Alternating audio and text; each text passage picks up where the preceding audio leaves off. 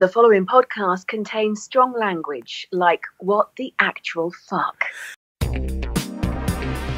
Scarecrow Festival is like the most important day of the year. What? Daft cow? This is just ridiculous. What the actual fuck? Hey, what the actual fuckers, and welcome to WTAF of This Country podcast. Now, first, he's the man that was just sat on a train when he heard Paul Merton say to his agent, "The old Milky Bar kid keeps staring at me. This is why we should go first class, Derek." It's Neil. Hello, everybody. It's not the first time I've been called a Milky Bar kid either. I bet it isn't. I'm surprised we haven't jumped on that years ago. Yeah, I would rock a white cowboy hat. Every Friday night. Yeah. Okay, now our guest this episode needs no introduction, whether it's from his songwriting skills, he did write Wonderwall after all, his shagging skills, all the gear, no idea, or just playing a shithouse. He's now also famous for goggling at the box with Daisy. We are proud to announce the return of the Dirty Peeper, Big Dipper himself, Martin Mucklow, the one and only Paul Cooper. Hey. All right there, guys. Now, I was listening to the first time you joined us, which was way back in episode 3, which was the first time you chatted. And that was just after you finished filming series 2. Right. So we've got a lot to talk about. Because obviously when we spoke to you then, we had no idea what was in store for Martin Mucklow. We had no idea just what kind of a shithouse he was going to be and what he was going to become. And also how much he was going to become this anti-hero that a lot of people loved. Did you have any inkling at the time that that was what was going to happen? No, not really. I think it's really kind of hit home. Third series, really. Suddenly there's been a huge wave of, kind of interest, and I guess just on social media, it takes time to build a following, and then you get comments like you dirty peeping git or whatever.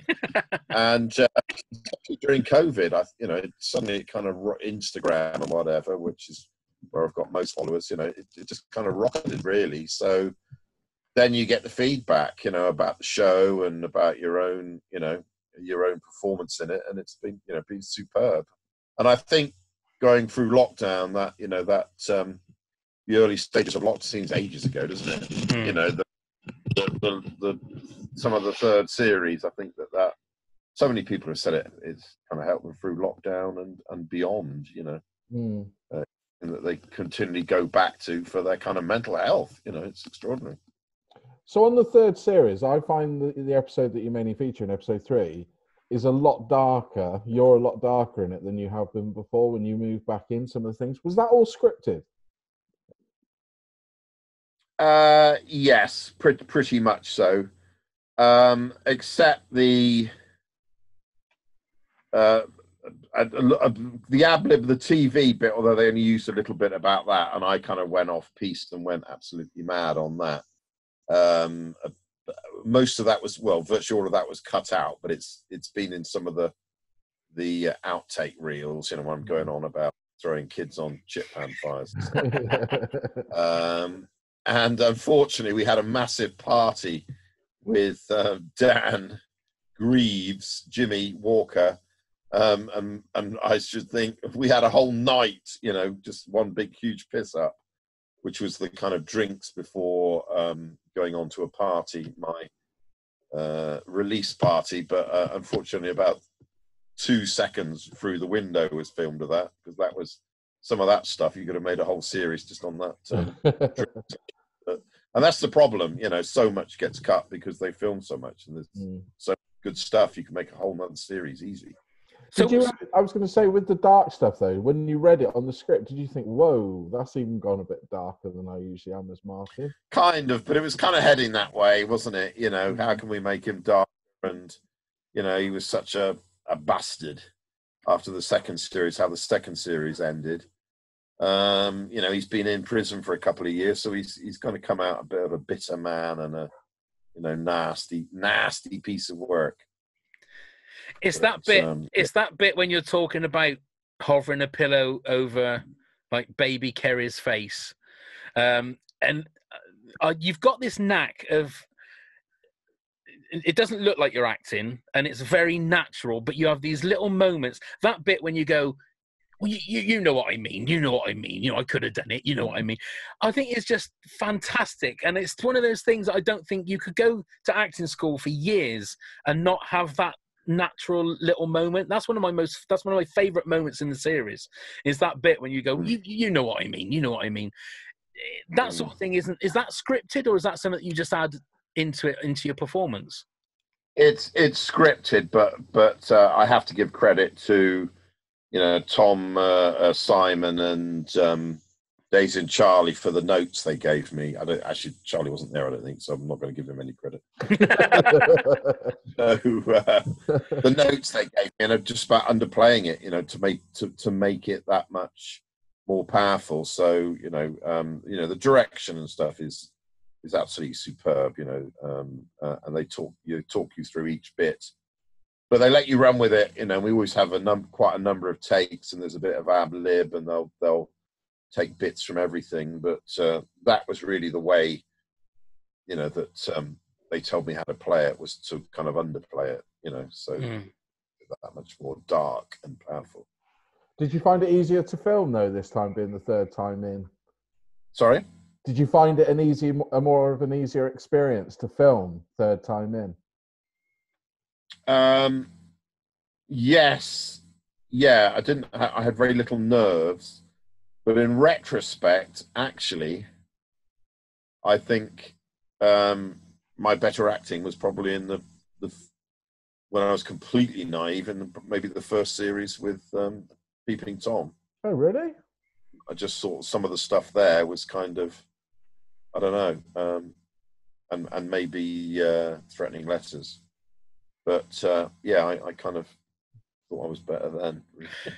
The thing is, I think you set such a high, but that first scene, or the scene of you telling Kerry about when you first peeped, and again, I'm not blowing smoke up your ass. I just think you're very, very good at doing that kind of thing, and it's totally believable. If someone, I think we even said it when we first watched it, Neil, that if someone had said that that's the first time you'd ever acted and you're not a proper actor, no one would believe you, because it was just, you were so natural at it and so great at doing that sort of thing. And that voice, I think I was listening to the episode that we did before. You said it's based on Fred West. I mean, what do you do with a character like that? It's such a brilliant character to play. Being a nice guy or whatever is difficult. I think villains, it's the best parts to play, without a doubt. And you can get away with absolutely bloody murder. Yeah. Especially when you're talking to people later and you're doing celeb videos. You can say what you want, and no one takes offense. Oh yeah, I'll give you a Mrs. a good stuffing, I'll beat on her, and I shagging her in every position. Take that, that's fine. It's Martin Muckley. He can do what he wants. Yeah, brilliant. Yeah. So how has the cameos been coming on then? How is that taken? Has it taken off well for you? Well, it's got me off Universal credit. Put it that way. Yeah. It's literally the only thing that's keeping me alive at present. Right. Well, that's good. Well, it's funny, it's because my job just stopped the first day of lockdown, and I was self-employed. So yeah, it's been great, really. I mean, it's full credit to Clinton Baptiste. So he very kindly said, I did a bit of work for him. And he said, get on this thing. He said, it saved me. He was, in the middle of a tour, and that was all cancelled. So people in the industry have been really, really hard hit. So,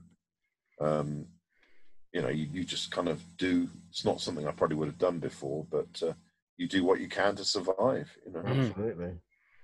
So how has obviously financial side of it has been hard. How has lockdown been for you, sort of personally and mentally? Have you been able to cope okay? Or because I know you've been doing a lot of stuff on Instagram and that as Martin Mucklow and sort of as yourself with Little Pip going out every so often. Has it been sort of, it's been hard for everybody, hasn't it? But how have you dealt with it? Yeah. Yes, it's kind of just kind of did things like, I mean, I got the guitar out of the garage, you know, much to the annoyance of Jill, and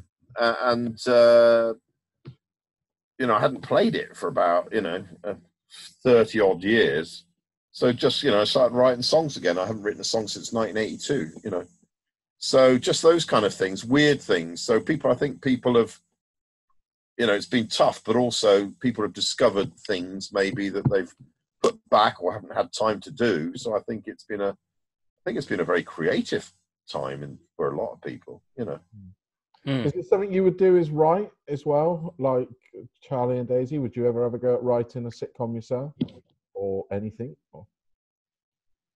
Well, I've written a short film or helped write a short film that hopefully will come out one day.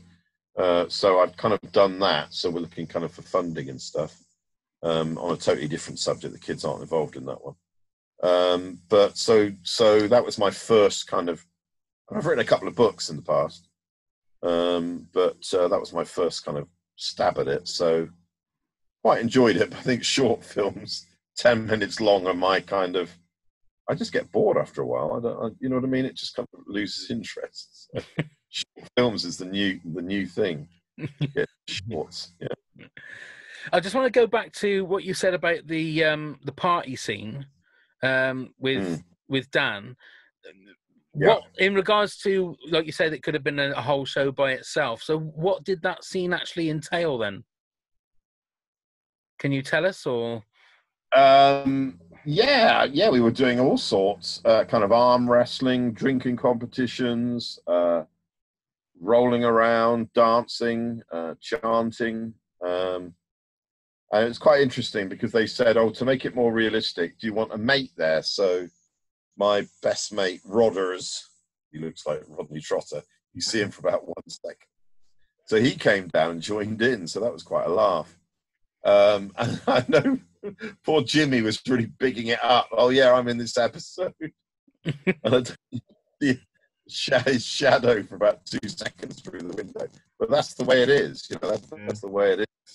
But it was a lot of filming. It was a couple of hours filming, messing around on that lib, and and also fun. There's Sandra at the end of the episode, which we only sort of really get a faraway glimpse of. With Holly Atkins. That's right. Yeah. Was there more of that scene, or was that basically it with that? That was kind of it. Yeah. It was my first on-screen kiss. Yeah. How many takes was that? What you do, and you obviously no tongues. You just together. Bizarre, absolutely kind of bizarre thing. But the actress was superb and kind of she'd done it before, so So we're not going to see you in the remake of 9.5 Weeks, then, Paul? Well, I don't know.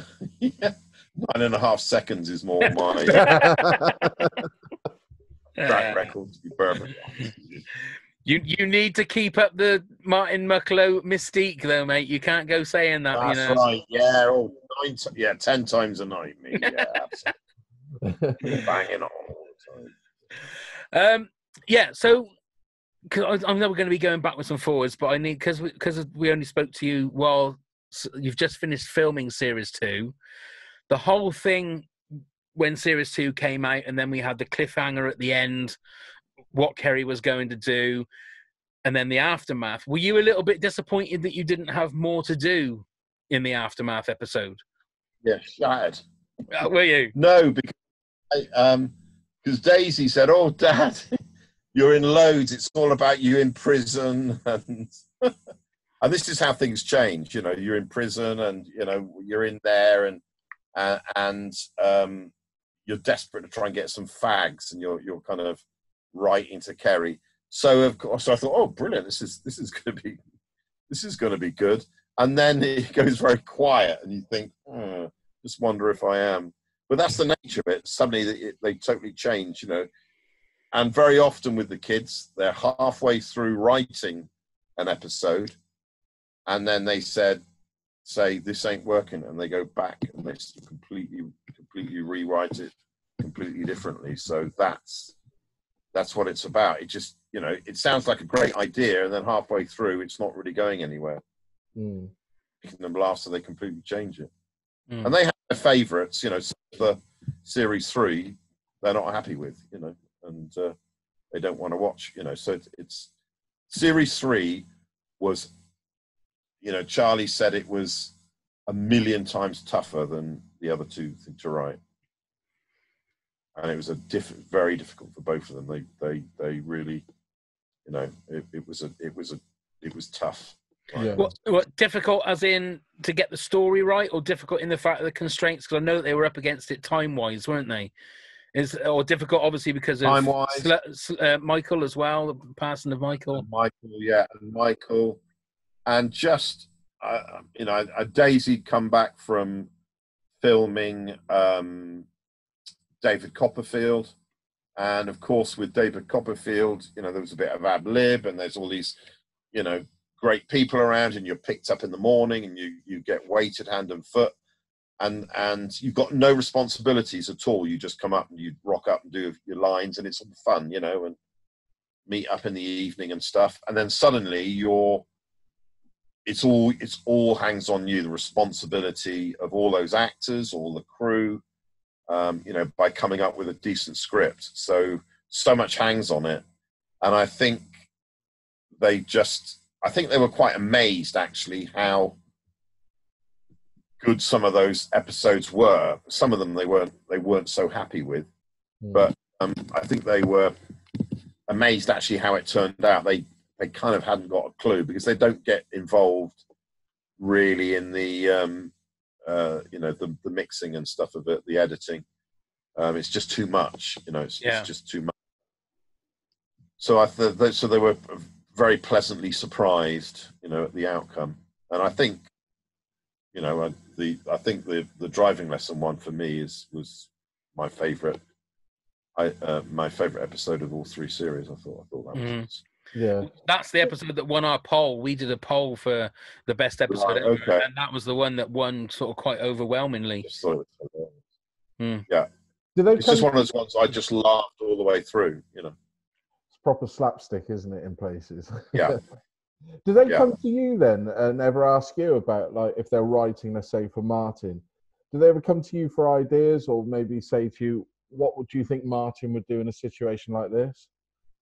No. No, they really don't use you at all. It's very much their thing, with input from Tom and Simon, who were great.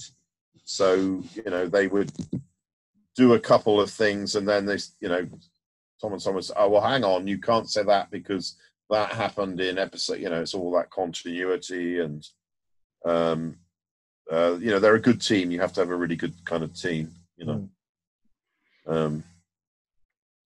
Oh, sorry, Paul. I keep out of it. I completely keep out of.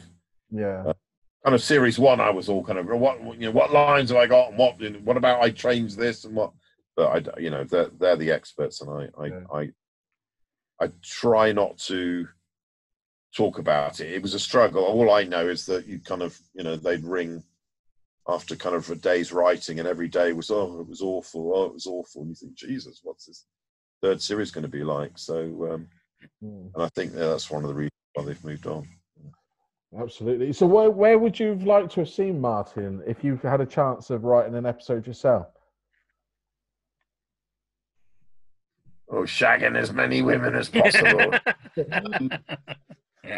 I don't know, really. I kind of... I don't really have any specific feelings, really. It's just great to have something written for you, and it's a surprise. I've kind of divorced myself from that, really, and always relish when I see the what's been written, and you always kind of think, oh, a lot of this will get cut because they just film. Tom just films so much.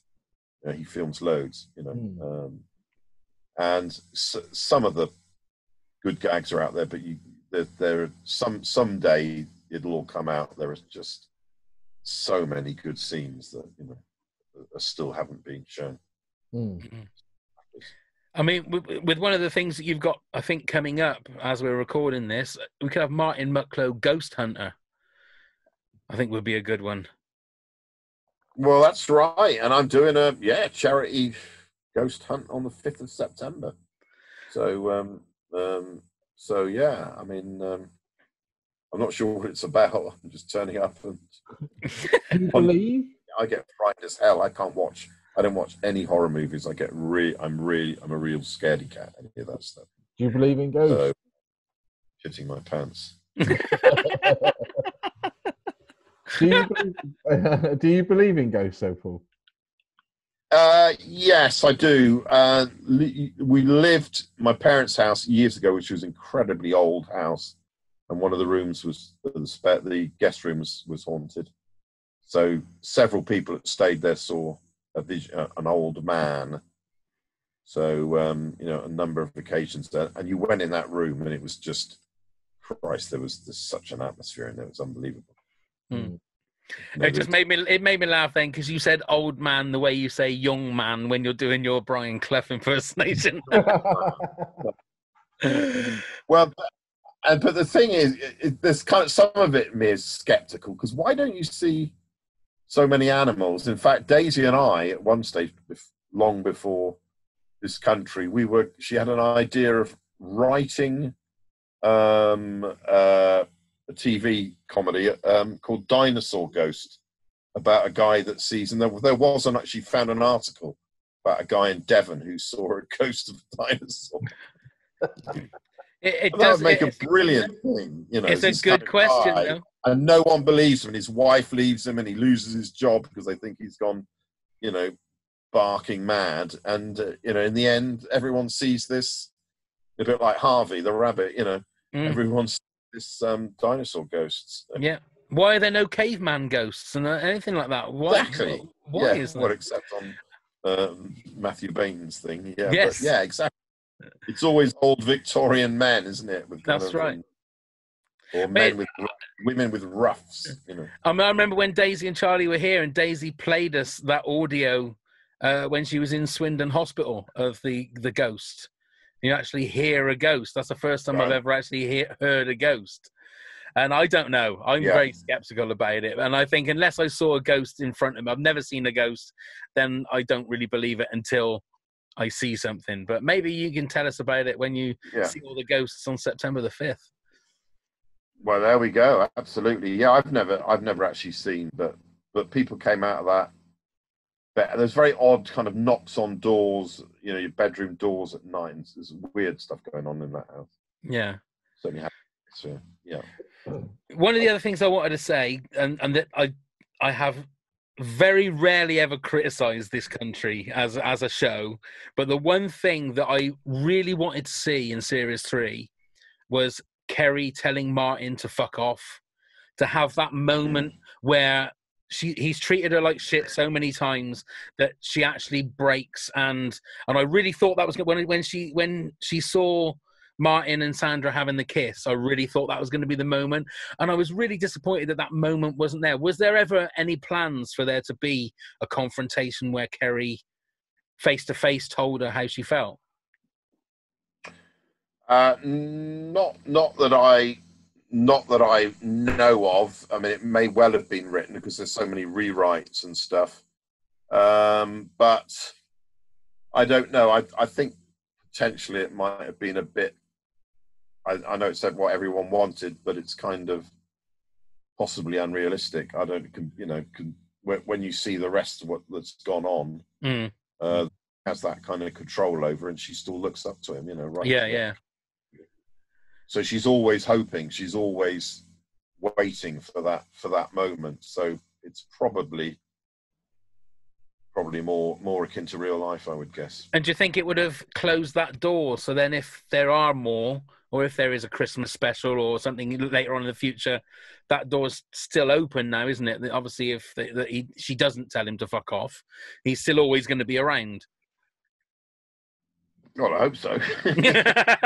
Yeah, I think he's good for an episode, isn't he? You know, he comes in and causes a bit of havoc and mayhem, and then kind of leaves. So yeah, keep it as it is, I think. Yeah, and it's one of the greatest entrances into an episode.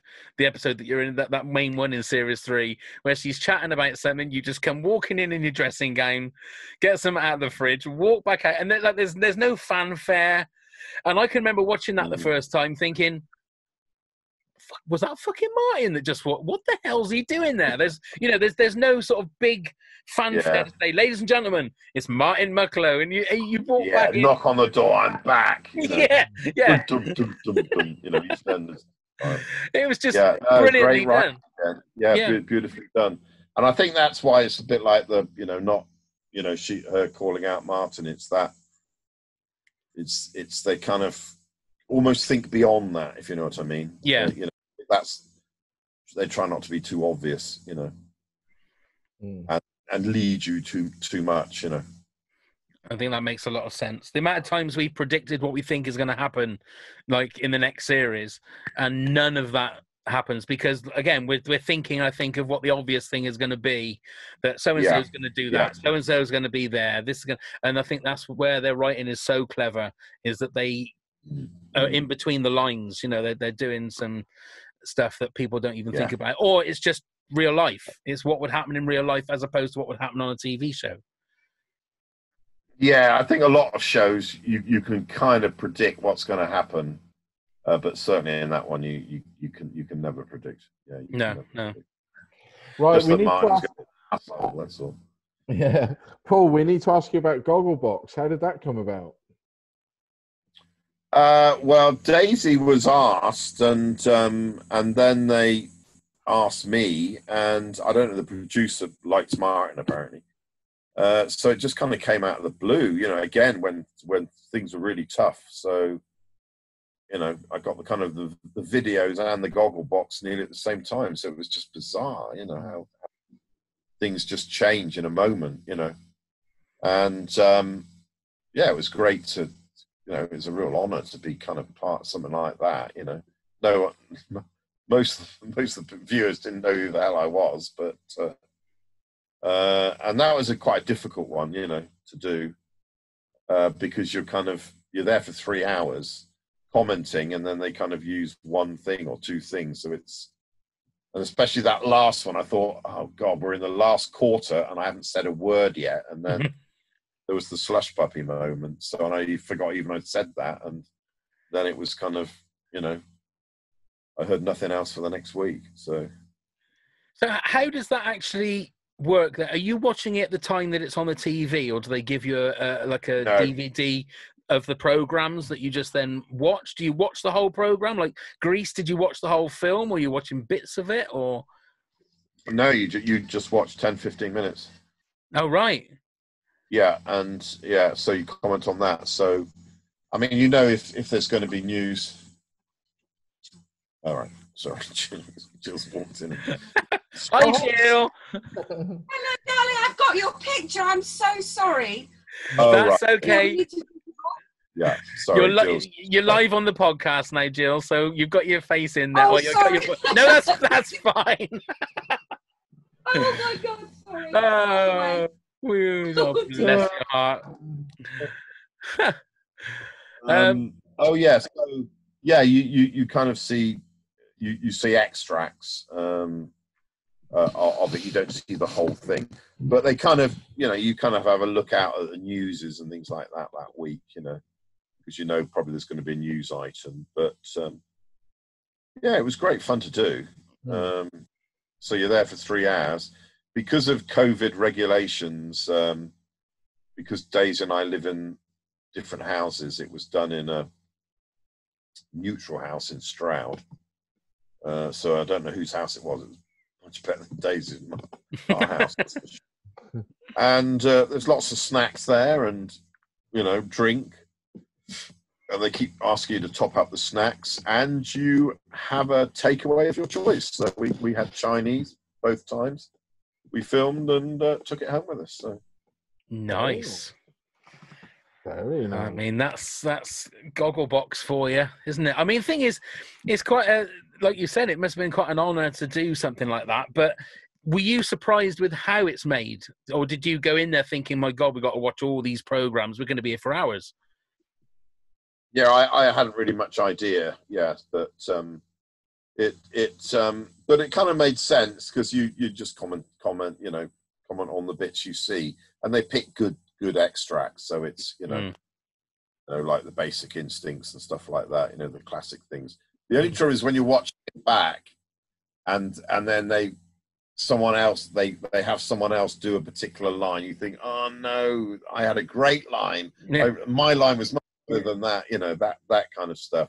So it's really kind of stressful watching it because you kind of think, well, that was my best line, and they haven't used that one. They've used so and so it's quite difficult. Are you quite critical when you watch yourself back on this country? A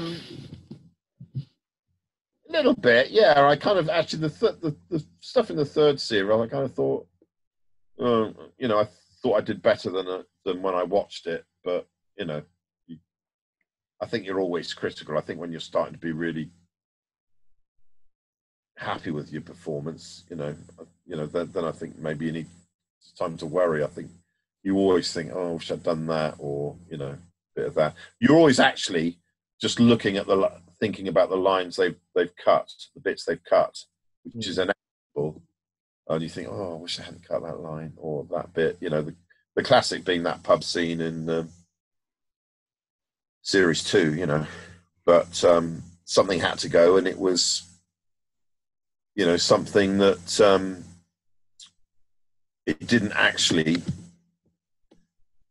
It was nothing to do with the plot, so it went, Yeah. Because there were other scenes that were, and that was we filmed all night. There's some brilliant stuff after we left to go to the, me and Jimmy, Dan Greaves leave to go to the social club. There's a whole lot of stuff with Charlie and getting chucked out and big drunk and singing through a traffic cone, and there's a whole load of other stuff going on outside, so but stuff has to be cut, And then you had to wear a wig for the video scene as well from the year 2000.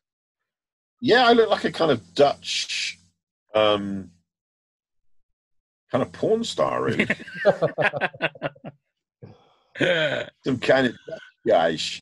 And all that you have to go out to London and Tottenham and go and be fitted for a week. There's so much kind of all that goes into it. The detail from the props department and the makeup department are just extraordinary. So the lady who's fantastic, and kind of go up, and that's the kind of day, doing wigs and going around different places in London, driving in the car, trying to park, and central London, try and get wigs kind of fitted. So, yeah. So there's an awful lot goes into Emily, bless her, kind of went with me. She's a diamond. She's superb. All the cast, all the crew and cast are fantastic on that show.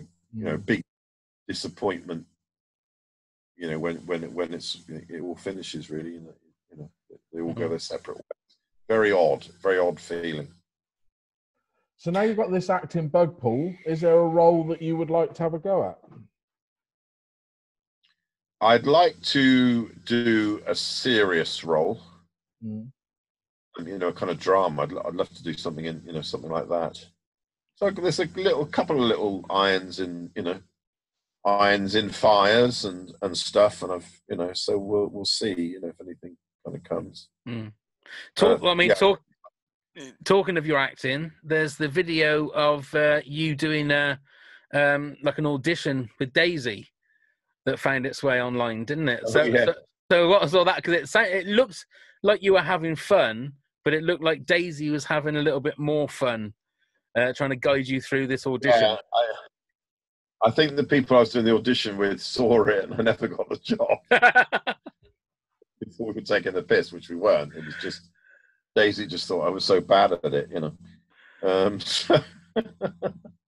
So yeah, that's the trouble. You've got to have someone reading the lines for you, you know. And who do I go to? Daisy just laughed. Well, all the family just kind of laugh. Just they can't take me seriously, to be perfectly honest. So, What, even your brother? well, he lives in London, so you know. Oh, yeah, that's true. They won't be laughing when you pick up the BAFTA for Best Actor, will they? That's right. They won't be laughing then. Now, I noticed on enemy.com today that they're calling for Daisy to get a knighthood because of all of her Instagram stuff that has like helped the country through all of the stuff that's happened over the last few months. As her dad, are you sort of proud when you see her dancing away, swinging everything around to whatever kind of EastEnders or I'm a Celebrity, Get Me Out of Here? Or do you just sort of shake your head and think, well, that's just Daisy?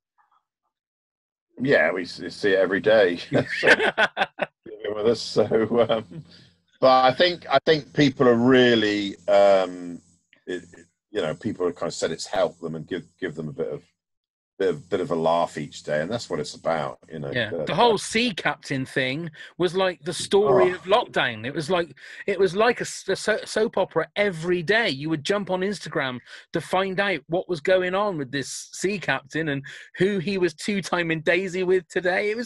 I mean, I'm not I don't normally troll things like Instagram, but I was transfixed. I couldn't stop looking to see what was going on. Yeah, and I mean, virtually now, every kind of post she puts up now is kind of in the papers the next day. You know, yeah, it's extraordinary. It is absolutely crazy. So, yeah, and she came late to social media. She wasn't on. You know, it was Charlie that was the one on Instagram, and she wasn't. It wasn't really her cup of tea. And now it's can't keep her off. You know? But she seems to have embraced it a lot more, hasn't she? Because I think she went on it. I don't know when it was, maybe last year or the year before, and then she came off it quite quickly, didn't she? Because she didn't seem to sort of be able to grasp it, but she's definitely grasped it with both hands now, and it's like a must-see for almost every celebrity that's out there as well. Yeah, yeah. Well, she's so kind of spontaneous and you know, and makes stuff up at the, you know, drop of a hat. So you know, and I think with lockdown and stuff, it was just trying to make, well, her laugh, herself, and other people laugh, and just keep it going, and then you get you know, people kind of supporting it, and you want to keep them happy and keep it going. Even starting hashtags as well. Was it, what can you fit under your tits and stuff? I mean, you know, she's a trailblazer. Yeah, I mean, she's a yeah, I was straight onto that. I must have been having a look at that. I mean, yeah, incredible. And, you know, coming forward that probably would never have thought of showing their boobs on, you know, Instagram or sharing or whatever. I mean, it was, you know, good. You know, there's some really funny ones, and the stuff they were putting under there was extraordinary, you know. The records must have been updated every day, I would have thought. I think so. Right, we asked for a few fans to send some questions in. I think you might have seen a couple of these online anyway, but we're going to fire through some of these. Darren Brown said, what would you like to happen to Martin in the future? So if there is a Christmas special in 10 years or 5 years or whenever, what would you like to see Martin do? Or where would you like to see him situated? It sounds really naff, but as I kind of said before, I don't really know. I just don't think about it. Because it's just nice to be surprised, and you open the script up at where he's gone next, and I like it. I like it to be in someone else's hands, to be honest. I think early on I kind of thought about it, but now it's just, you just want it written for you, you know, because they're great at that, and you know, I don't actually have any thoughts for that, really. Well, you'd want him to be the same. That's what I'd want. Otherwise, yeah, kind of, yeah. You know, that's why it's, you know, he's endeared people to him, and God knows why. But you know, people love Martin. You know, he's just. Sandra's got another couple of kids. That's what it'll be when it's you. Yeah, there we go. Yeah, You know. we're busy. Yeah. Yes. Harry makes a good breakfast. Harry Bluz says, "Are the tattoos real? I'm nosy." Now, I did say she needs to go and listen to the first time we chatted to you, because you do chat about the tattoos. But anyway, the tattoos, are they real? No, they're not. No, I don't have a tattoo on my body. Really? Funny enough, someone said, "Yeah, they are real, aren't they?" You know, and I said no. So, well, what about the status quo one? And I said no. And they said, but you like Quo, don't you? I said, well, once in '75 at the Hammersmith Apollo, a bit drunk, and they were all right. You know, not my favourite band. It's just people just get that Mucklow character, and they just think you're Mucklow. You know, I mean, yeah. it's and that's why I think we've said before. I don't get anyone ever coming up to it. So rarely. You know, in Gloucestershire, but I went to Nottingham for 3 days last month, and every other person I stopped me. It was bizarre. I think that's because they don't expect to see you, and they're just there's not so much of a filter up there. Like that, you know, they kind of, you know, yay, Martin, hey Martin, you know. So it's bizarre. It's weird, but I think, you know, Dan's a bit more reserved, and people just don't. They're always kind of thinking, will he be a bit shitty if I go up and ask for a selfie or whatever? You know, but like you said earlier, if they come up and ask for a selfie, you could be shitty, and they would love it because you're Martin Mucklow. yeah. Do you know what I mean? If you went fuck off, they go, "Oh, Martin Mucklow told me to fuck off." Yeah. Well, I tell the story again. I think I've told it on here. Charlie and I once went to Cheltenham, and we kind of went our own separate ways, and then met up for coffee. And he said, "Oh, some guy came up to me and asked for a selfie." And he said, "Yeah, I saw that guy who plays Martin Mucklow earlier. I wasn't going to ask that bastard for a selfie." You know? But then you know that they love you. That's right. So Laura Bourne said, "Were there any bits that were awkward or embarrassing to film in front of or with your kids?"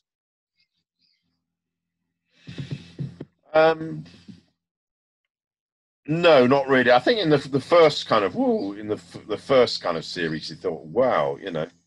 But by the third series, you know, no, not at all. You know, it's you know, they've got a vision of Martin, and I think the tag team tugging was probably big. You think, geez.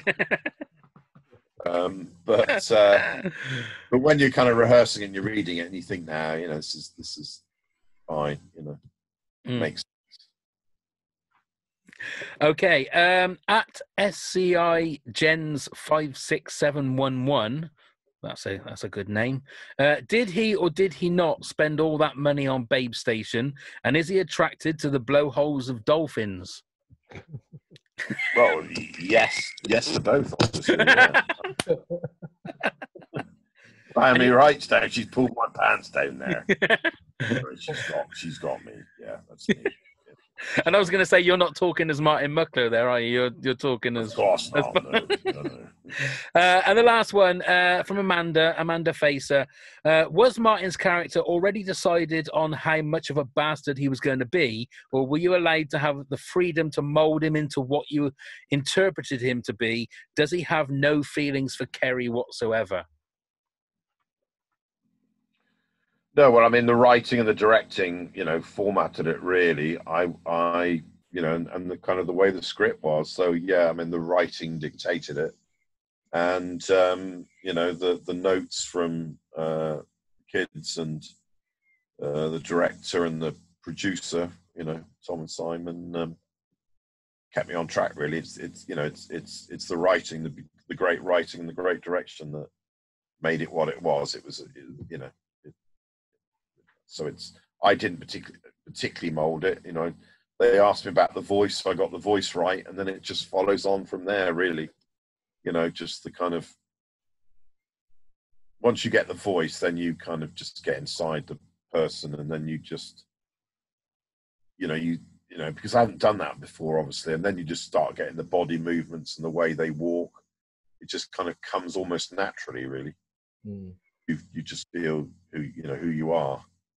So there's no, I don't kind of go around walking like, you know, trying to figure out. And the kids are very much, they, you know, there's a lot of this stuff where, who was the actor who used to kind of go into, when he did, you know, Last of the Mohicans, kind of lived in the woods for a Daniel Day-Lewis, yeah, that kind of stuff, but the kids are very much, they just click on and off, you know, they don't kind of, they're not living the role, getting in the zone, as it were, you know. So, I'd be worried if you took that direction, if you were going to do that for Martin Mucklow. I'd be very worried for Jill and everybody around. Be in prison anyhow. So. I'm just in being a character. Officer is he's someone a cold-hearted stuff him with 6,000 Dysons in the back of a transit. The other thing we want to congratulate you for is your team's now in the Premier League. Yes. Yeah. How much of a surprise was that? I mean, before lockdown, I'm sure that was something that you didn't even think was going to be on the radar, did you? Or as a fan, did you think you had a chance? It's Fulham, by the way. No, massive surprise. And then we lost the first two games against Brentford, who are our rivals, and of course we played in the final. And then against Leeds, who were kind of, they tonked us 3-0 or something. And so we just thought, oh, this is really bad. But they just seem to kind of build and build. Dog's been mentally. They just seem to kind of build and build from there. And by the final, we always lose to Brentford. And I just thought, oh God, anyone but Brentford in the final, and we lose. But they've done their homework. They were great in that final. Trouble is, no one liked the Premiership, so everyone's going, yeah, brilliant. And they think, oh, now we're in the Premiership. The Championship is the best league in the world, second to none, because everyone beats everyone and there's always a chance. Whereas the Premiership is boring. So do you think that? Yeah, do you think that Fulham are going to have the same approach as they did when they were there 2 years ago, or do you think they're going to maybe be a bit more cautious? Is it welcome to the football podcast? Well, that's the funny thing. The last manager was superb. We loved him, and the style of football was wonderful, Slavisa. But when we went up, we were so open, and we bought too many players, and we were so open. People just carved us up. But Scott Parker's a lot more pragmatic, and I actually think we might stay up. But I think after a couple of seasons, we'll probably be so bored, we'll be loving going back into the Championship, which is fun. Love it. More games, honest, no VAR. Everyone beats everyone else. It's just a great league, great division. That. So how did you celebrate, Paul? I was watching with Charlie. He actually filmed a bit, which we can't show. So I watched it with Charlie, and we just went absolutely mental because we kind of went in it dreading the game, thinking, "Oh God," because there's the second AD on this country is a big Brentford fan. Is always as soon as they beat us 2-0, he's texting, giving us large. And whatever, and we would have never heard the last of it. Jeez, it would have been awful. So I'm just so glad, just for that reason, Yeah. Premiership. You should have texted him straight back when he did it. Well, I didn't. He texted in first saying, "This is Callum, by the way. If you're watching this, Callum, you bastard." So he kind of said. Well, congratulations, but wasn't it an awful game? Well, no, it was a fucking brilliant game. We nullified you, and we got 2 fucking great goals. I mean, we remember Callum because we had Callum and Matt the first AD in the shed, and Callum very kindly puked in the corner of my garden. Yeah, which was, I mean, it could have been a lot worse. He could have puked in the studio. All over that is. I have to say, I mean, Brentford. I think Brentford lost their chance to win promotion than anybody winning it, because they were a game away, weren't they, from winning, and they just couldn't get over the line. It was incredible. They went like 7-8 games winning every game, and then they just lost when they needed to win. Yeah, I mean, there's some funny teams. Barnsley, I don't know if did they get relegated. I think they just survived. They just survived, yeah. Yeah, but we saw them at home just before lockdown, and they beat us 3-0. Absolutely destroyed us. So I knew, you know, just for the odd game, they're really up for it. So I thought they'd have troubles there. But yeah, they kind of just, I mean, they've always bottled it in the playoffs. You know, there's just something. I mean, they're a terrifically run club. I mean, I think they're the best run club in the country in some respects, you know, because they always get players from lower divisions and, you know, and managers. So they always sell their managers, sell all their best players, and then they come out even better. So the system they've got there is superb. You know, I give them credit to that, and they play some very good football, but not when it mattered. Right, so would you like to tell everybody where they can get, if they wanted to get Martin Mucklow to send them a message? Have you got, is there a website on that? I can't. I do know I don't actually have a link. I think it's called, let me have a look. Because if not, we will put the link in the show notes anyway, so that people are able to. VM. Right, there you go. Yeah, I can't. Connect video or something. Connect. I don't know. They'll find it. You'll be there. And you need to get someone working on your. There you go. Video message. There you go. Is that down and down and down and down and down for Martin Mucklow? I'm between the cross-eyed bloke the guy was in Blue Peter and someone that was on Coronation Street 15 years ago. The cross-eyed bloke from Blue Peter. Quite a good-looking cross-eyed bloke. His eyes were quite close together. Tim Vincent. Okay. Tim Vincent. I didn't realise his eyes were crossed. Sorry, Tim. What a really nice bloke. Oh, dear. So, yeah, it's a kind of league table. And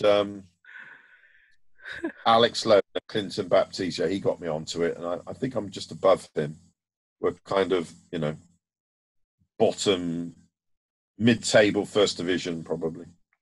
That's good. Yeah. That's a good place to be.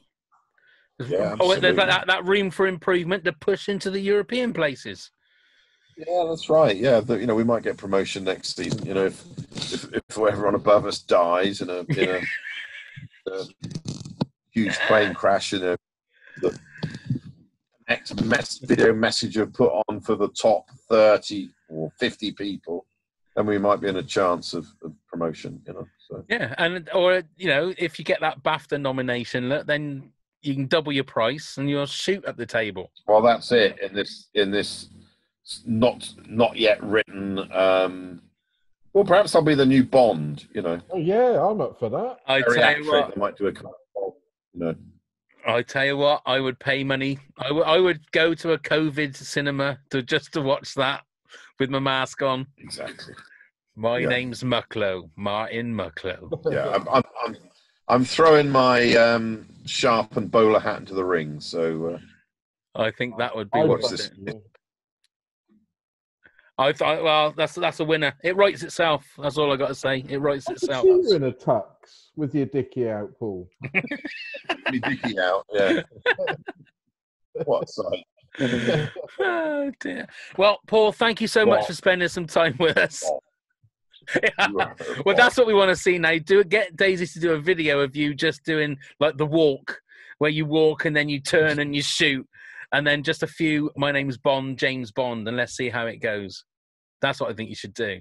Well, no doubt. When I do my self tape, she'll be doing it and ruin my chance and laughing. You'll know Bond. You know. That's probably Don't listen to them. Go in there. I think you'd be a great Bond. I really do.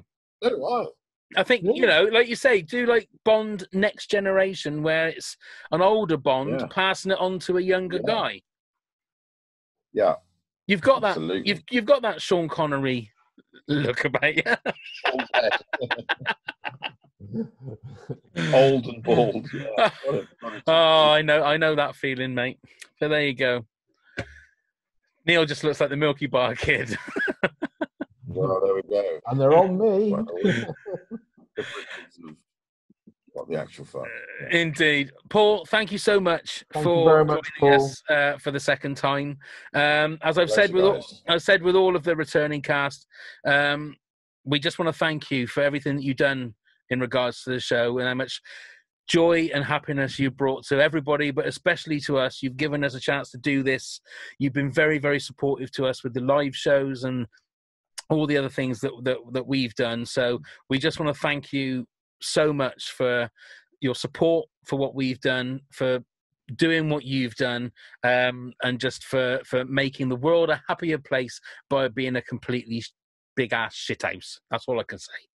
Yeah, well, thank you guys for keeping this country flame alive. So thank you. Well, we will try and flog it as much as we can and get as many episodes out as we can. If the American show goes, I mean, we'll be going on for like 200, 300 episodes. So, I mean, I suppose, is there anything, have you heard anything in regards to the American show? Is it?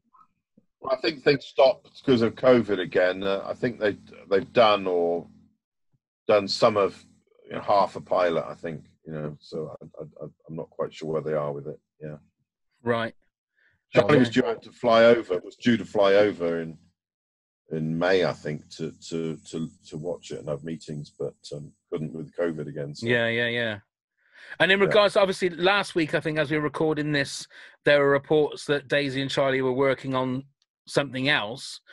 Do they ever confide in you in regards to what they're working on, or do they keep that quiet from you? No, I know a bit about it, but it's going to be good. It's going to be very different, and it's going to be great. Yeah, I think. And a role for you? That's all I'm saying. Okay. But that's all we want you to say. We want to be surprised like everybody else. Paul, thank you. It'll be different from this country, that's for sure. Okay, that's good then. Thank you very much for joining us, Paul. Thank you, guys. Take care and stay safe. Neil, would you like to do your little bit? Yes, absolutely. You can find us on all the social media under the new tag, This Country Pod. So that's This Country Pod. We're under all Facebook, Instagram, and all the others, Twitter.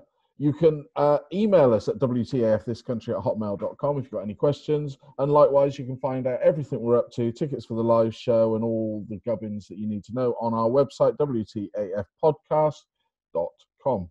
That's right. And as Neil said, there are tickets still available. We've moved it to May the 28th, 2021 for the very last WTAF live. So get your tickets for that. Come and join us on patreon.com/WTAF if you want to support the podcast that way. Or if you want to buy us a coffee, it's ko-fi.com/WTAF. And that helps support the podcast that way as well. Thank you very much, everybody. Thank you very much, Paul, once again. Thank you, Paul. Thank you very much, Neil. Thank you very much, Pav. Thank you very much, everybody else, and go and get plumbed, you fuckers. Scarecrow Festival is like the most important day of the year. What? Daft Cow? This is just ridiculous. What the actual fuck?